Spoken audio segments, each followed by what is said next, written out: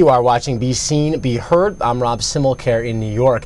The prison overcrowding problem in this country has reached epic proportions. There are currently over 2 million people incarcerated nationwide, and many state prisons are at capacity. In this country alone, a record 7 million people, or 1 in 32 American adults, is currently in jail, on probation, or on parole. And the annual price tag for corrections in the U.S. is more than $60 billion, that's billion with a B, dollars.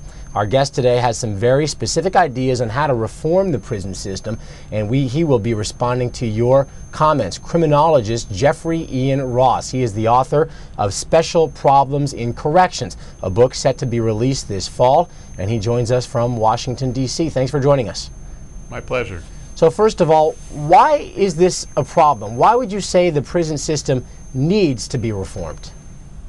Many reasons. Number one is there's just too many people behind bars, and as you mentioned, the statistics are phenomenal. Over the past 30 years, we've incarcerated individuals in the United States at a disproportionate rate. And a lot of that has to do with changes in sentencing laws that have been passed over the last 20 years, including the massive war on drugs, where we've seen people who are first-time offenders, nonviolent criminals, be swept up by the criminal justice system and be incarcerated both in state and in federal prisons. Now, Jeff, one measure of whether the system's working or not, obviously, is prison population, which is huge, but is it fair to say that maybe the ultimate measure is crime rates? Are crime rates going up or are they going down? Isn't that really the way to judge whether the system is working? And clearly they have gone down long term since the early 90s, although they've ticked back up recently. So why isn't a lower crime rate a sign that maybe the system is working in some way?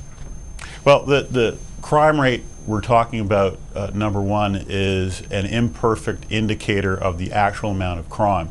These are crimes that are reported to the police, and typically the kind of crimes that are reported to the police are the more serious crimes, like homicide, or crimes where an individual will get some sort of insurance reimbursement. So if you have a vehicle and your vehicle is stolen, your vehicle is, the price or the value of your vehicle is beyond your deductible or above your deductible, you're going to report that to the police because you need a police report to turn it into the insurance company to get some sort of reimbursement. So, Jeff, are you saying that crime rates are not necessarily as low as we believe they are based on the way that they're reported?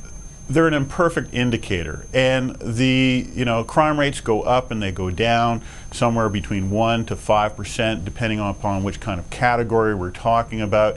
And the fact that we have a decreased crime rate really has a really small connection to whether or not how we're treating folks who have been convicted of a crime and who have been sent to jail or in prison.